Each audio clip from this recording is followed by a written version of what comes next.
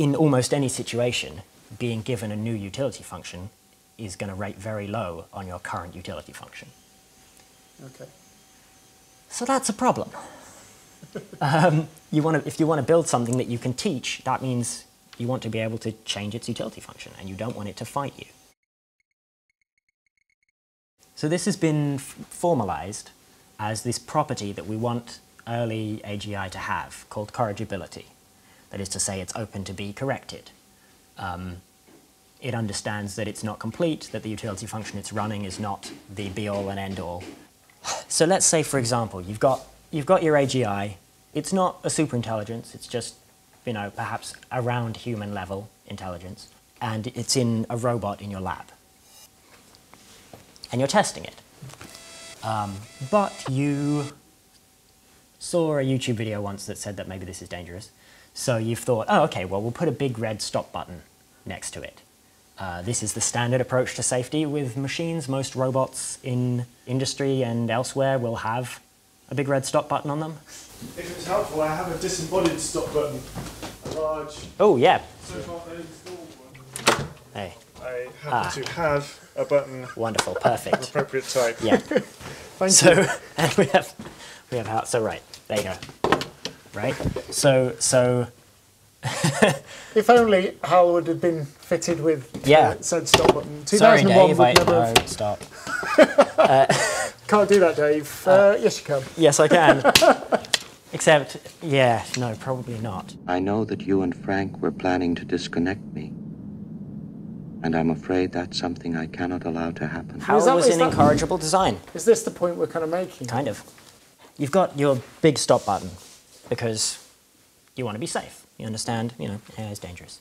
And the idea is if the AI starts to do anything that maybe you don't want it to do, you'll smack the button, make the button slide, mount it on its chest, something like that, you know. So you create the thing, you set it up with a goal, and it's the same basic type of machine as the stamp collector, but less powerful, in the sense it has a goal, a thing that it's trying to maximize, and in this case, you know, it's in a little robot body so that it can tootle around your lab and do things.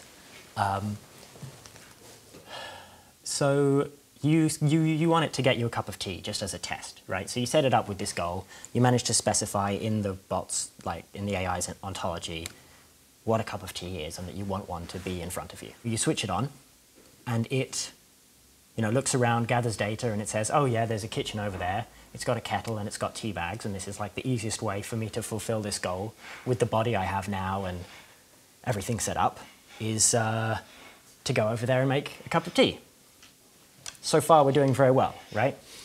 So it starts driving over, but then, oh no, you forgot. It's bring your adorable baby to the lab day, or something, and then and there's a kid in the way. Your utility function only cares about tea, right? So it's not going to avoid hitting the baby. So you rush over there to hit the button, obviously, as you built it in, and what happens, of course, is that the robot will not allow you to hit that button, because it wants to get you a cup of tea. And if you hit the button, it won't get you any tea, so this is a bad outcome. So it's going to try and prevent you in any way possible from shutting it down. That's a problem. Plausibly, it fights you off, crushes the baby, and then carries on and makes you a cup of tea. And the fact that this button is supposed to turn it off is not in your utility function that you gave it. So obviously it's going to fight you. Okay, that was a bad design, right? Assuming you're still working on the project after the terrible accident, you have another go trying to improve things, right? And rather than read any AI safety research, what you do is just come up with the first thing that pops into your head, and you say, okay, let's add in some reward for the button, so that, because what it's looking at right now is it says, button gets hit, I get 0 reward. Button doesn't get hit, if I manage to stop them, then I get the cup of tea, I get like maximum reward. If you give some sort of compensation for the button being hit, maybe it won't mind you hitting the button. If you give it less reward for the button being hit than for getting tea, it will still fight you, because it will go, well, I could get 5 reward for accepting you hitting the button, but I could get 10 for getting the tea, so I'm still going to fight you. The button being hit has to be just as good as getting the t. So you give it the same value, right? So now you've got a new, version 2. You turn it on, and what it does immediately is shut itself down. Because that's so much quicker and easier than going and getting the t, and gives exactly the same reward. Why would it not just immediately shut itself down? So you've accidentally made like a dramatically suicidal robot. We're kind of back to the 3 laws of robotics again, but could you presumably say, well, the robot's not allowed to shut itself down or something like that? Right, yeah. So it's still a reward if it does, so it's not going to fight you, but it's not allowed to do it itself. I'm guessing that's a possibility. The robot cares about things in the real world, and the button, whether it's pushed or not, has a big effect on the things that the robot cares about, which means that the robot cares about the button. So either it's trying to stop you from pressing the button, or it's trying to press the button. Either way, that's not what you want. So suppose then you don't mount the button on its chest where it can hit it, right?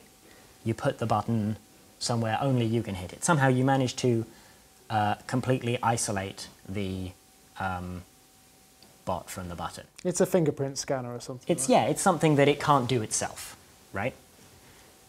It still either wants to press the button or wants the button not to be pressed, but now the only path is through you. So it's now incentivized to manipulate you, to deceive you, to lie to you in some way, either to cause you to not press it or to cause you to press it. If you somehow manage to persuade it, it's not allowed to interact with the button itself. So in the case where it wants the button not to be pressed, it has a reason to deceive you. So in this example, it would steer around the baby. It would avoid the baby, assuming it has basic level of intelligence to know you don't want it to hit the baby, and moreover, if you realize your mistake, you will hit the button, shut it down, and change it, which it doesn't want. So it will behave as though, this is a term, there's a term which I like to use here. I'm not sure if I should just use it because it's my own, which is that it will Volkswagen you. Okay. That it will set itself up so that it behaves properly in the testing environment, despite the fact that it's actually shouldn't pass the test. You're testing it to see if it avoids running over babies. But so you're trying to see, does it care about harming humans? But actually, all it cares about is you not hitting the button. And so then you might end up in a situation in which you become convinced that the thing is perfectly safe because it keeps passing all of your moral puzzles and tests that you give it. But actually, it's just has enough of an understanding of your psychology to tell what it thinks you've put in and what it wants, or what you want, rather. So it will, for as long as that button is able to shut it down, it will continue to attempt to deceive you until it's in a situation in which it believes it can't be shut down, and then you have a problem. On the other side, if you accidentally make something that wants the button to be hit but is unable to, it is going to try and manipulate you into pressing the button. So if you create your thing, you say, okay, make me a cup of tea. If the button is hit, shut yourself down. You aren't allowed to shut yourself down. You aren't allowed to hit the button. But if the button is hit, the reward you get is just as good as getting the tea, so that you don't have a preference. This machine really wants to hit its own button, because that's as good as getting the tea. So what it's likely to do, probably, is just take a swing at you, or something, just immediately. Because if it can quickly persuade you to hit the button, if scaring you into hitting the button is easier than getting the tea, it'll just do that instead. Which is a really kind of unexpected outcome, that you've made this thing with perfectly reasonable sounding rewards, and what it does immediately is try to terrify you. It reminds me of the proverbial carrot and the stick. This is almost like this is the stick, and actually we need to find what the carrot is. Would that be a fair thing to say? Yeah. You want it to actually want. It's interesting because it has to not care about whether the button is pressed, right? Because it has to take no steps to try and cause the button to be pressed, and take no steps to try and prevent the button from being pressed, but nonetheless really care that the button exists So one thing that you can do, something slightly more sensible, is you define the utility function such that the whole part of what it's really trying to achieve in the world, and the part about paying attention to the button being pressed and turning itself off, and it sets it up so that it adds an adjustment term so that those are always exactly equal. However much value it would get from either it being pressed or it not being pressed, it normalizes those so that it's always completely indifferent to whether the button is being pressed. It just doesn't care. So that way it will never try and hit the button on its own. It will never try and prevent you from hitting the button. That's the idea. That's a fairly sensible approach. It has some of its own problems. It sounds like a really complicated thing to evaluate, to be honest. Yeah, firstly, yeah, it is kind of tricky, and you have to get it right, but that's always part of this. But one thing that's interesting about that is that it isn't what's called subagent stable. So this is something that is a desirable property, and it's part of corrigibility, in fact, which is that if there's some property that the agent has, you want it to, if it makes any new agents, that they will have this property as well. So you get some of that for nothing, like in the same way that you don't want to take a pill that will make you want to kill your kids, you also don't want to make a clone of yourself that wants to kill your kids, right? If you're making another instance of yourself, or you're creating some agent, you want it to want what you want. This is like the usual classic Disney way out of a problem for a baddie character where they go, I'm not allowed to do this, but that doesn't mean I can't get this person to do this for me. I need a young pair of legs and a strong back to go in after it. Exactly. So in general, when an AI designs a successor, it will design it with the same utility function as it has for the same reason. But unlike with some safety measures, where the AI will be explicitly motivated to remove the safety measures, if it can, by making new agents which don't follow them. In this case, it doesn't care. So you might think, well, you're okay then. It doesn't care, it won't remove the safety precautions. But it also won't put in any effort to keep them. So if it's making a new version and it would take a couple of extra seconds to put in, oh, and also respond appropriately to the button, and it could do anything else with that time or those resources, it just won't do it. Because it looks at the utilities and says, if the button is pressed, I get X utility. If the button isn't pressed, I get exactly the same utility. This bit of code does nothing. There's no point in it, right? So it's going to be optimizing itself, or optimizing its successor in a way that, yeah, it thinks is being streamlining potentially, but actually it's missing the point of... And that's kind of unavoidable. If you have a situation in which it wants to preserve the button so that it can be pressed because it wants that, then you've made something that wants the button to be pressed and will try and manipulate you. If you do it the other way, you know, whichever way you do it, you have problems. Another thing that people have thought, you know, as a suggestion of something you might try in this situation, is to just have the robot, have the AI not know about the button.